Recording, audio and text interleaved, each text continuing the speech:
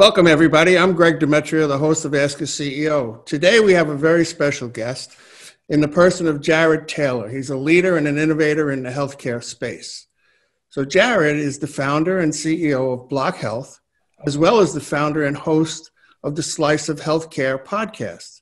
He's an author, a keynote speaker. He graduated magna cum laude from Franklin Pierce University.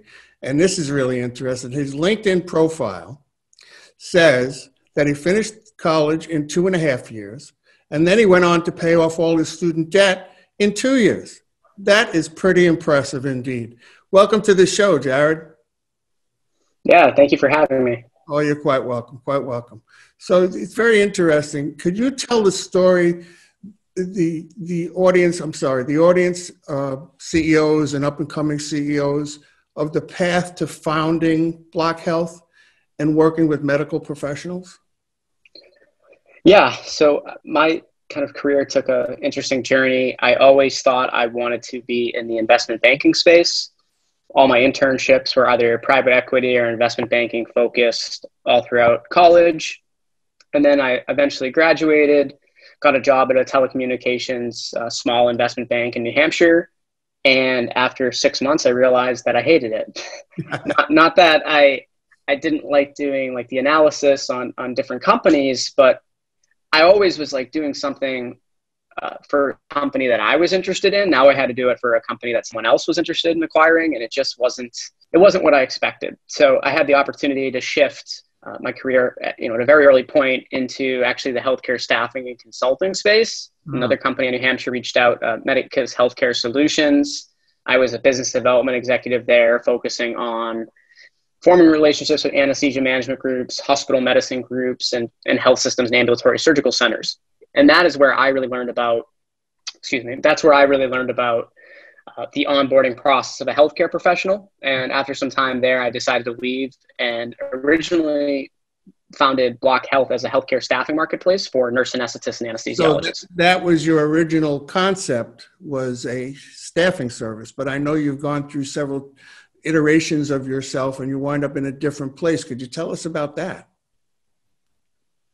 Yeah, so it was actually because of a major pain that we had in the staffing space that brought us to where we are today. So we had a big opportunity and we needed to get a healthcare professional that was out of state, several of them, licensed and verified so that they could work at a certain healthcare facility.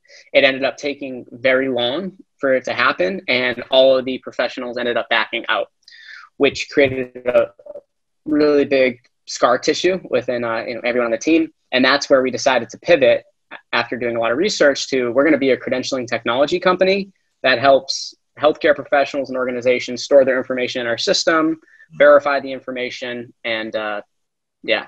So that's very interesting to me because my son is a doctor. And how would that benefit him working with you guys? So if it was individually, he would be allowed to store all of his credentials on the platform, licenses, certificates. He'd be able to receive expiration notifications several months out so that he's not having any of his licenses lapse.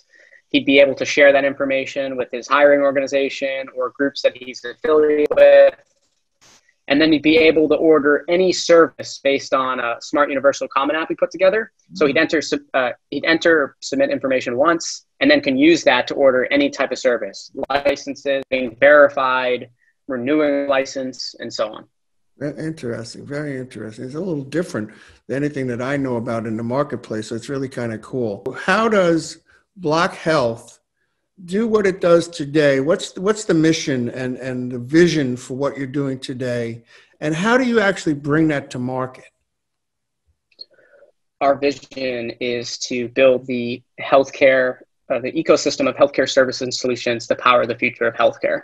And what that means is we want to create a one-stop shop where the healthcare professional and organization can access all of the administrative tasks that their data can be used for in one location. So they can enter information once, they can pull in information from various sources, and then use that information to save valuable time that they could be focusing on patients, outcomes, their own experiences, revenue, and then spending time with their families if they have them.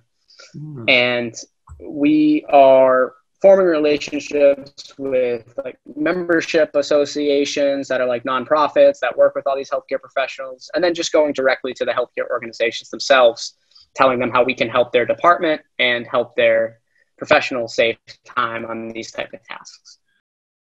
Lorraine Gregory is an award-winning integrated marketing agency, telling personal and brand stories for more than 30 years.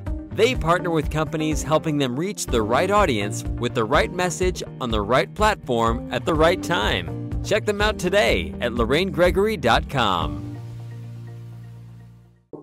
You've also created something called the Slice of Healthcare podcast.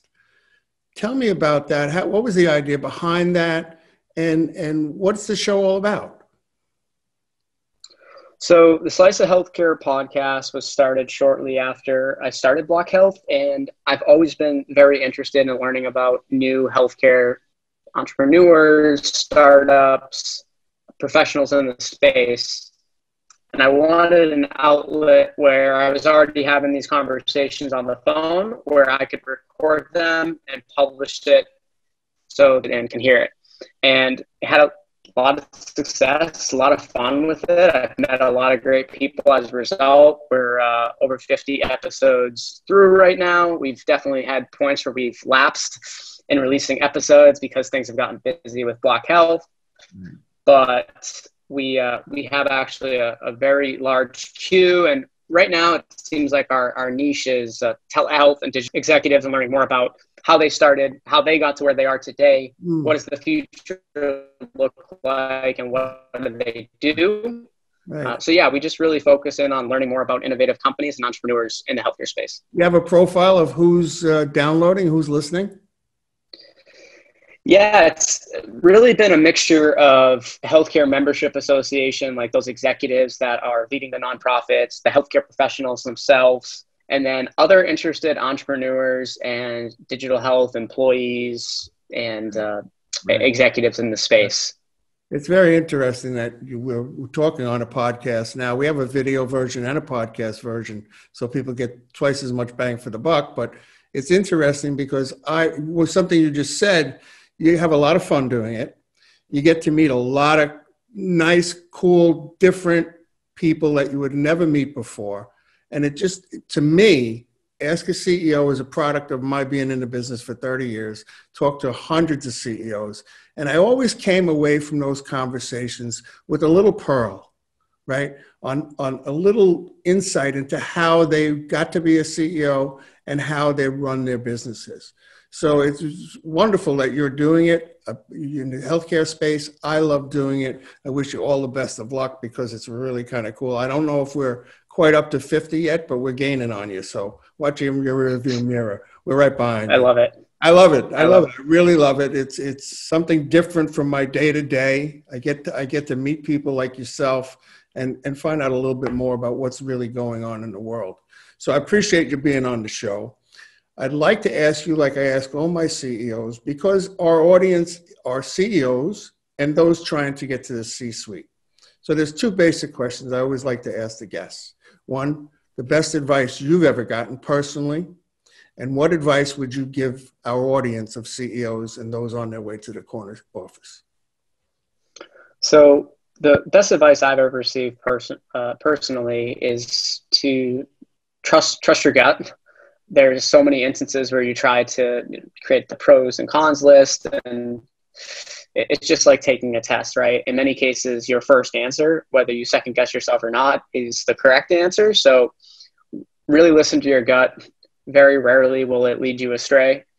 And as far as what advice I would have for people, it would be really focus in initially on a niche, but have that bigger vision in mind. Like we have our vision's pretty big, but we're focusing on the credentialing side of things first because of its initial high pain that gets you into the space, into the healthcare space. So focus in on something smaller at first, but that has a bigger vision behind it. So you're taking your concept now and you're going to be building upon that over time to broaden out your reach and your service lines, correct? Yes. Yeah. We want there to be a point where there's like 50 plus services, anything you can order using your own data with consent. Wonderful. Wonderful. That's really exciting. I know we've done that here. We've created an agency that's 360 degrees. Everything is in-house, including a TV studio. So we've tried to make ourselves that one-stop shop, as you said, right? So listen, I'd love you to tell the audience how they can get a hold of you, how they can get more information about either BlocHealth or Slice of Healthcare podcast. Just please let's get the information out there. Yeah, so best bet is to connect with me on LinkedIn. It's just Jared, Jareds, as in Taylor, Taylor. And I'll usually connect with people if they're not necessarily trying to sell me something, or at least right away, right? Like, I'm okay. You can sell me something, or you try, but as long as it's not in the invite message. And then as far as learning more about BlocHealth, you can just head over to blochealth.com. We are launching a new website in the next, I'm hoping in the next 2 weeks it'll be live. I'm very excited to have that out. It'll provide more learning material on what we're building. And then Slice of Healthcare is just sliceofhealthcare.com. Well, thank you so much, Jared, for being on the show. I thank you. Be safe under these COVID situations. And I'd just like to say to the audience, don't miss another upcoming episode of Ask a CEO interviews. We'll have invited guests from all industries all over the country and the world. You can catch up with us at gregscorneroffice.com for the full video version, or you can listen to your favorite podcast platform and get the podcast. So thank you all so much, and we'll see you next time.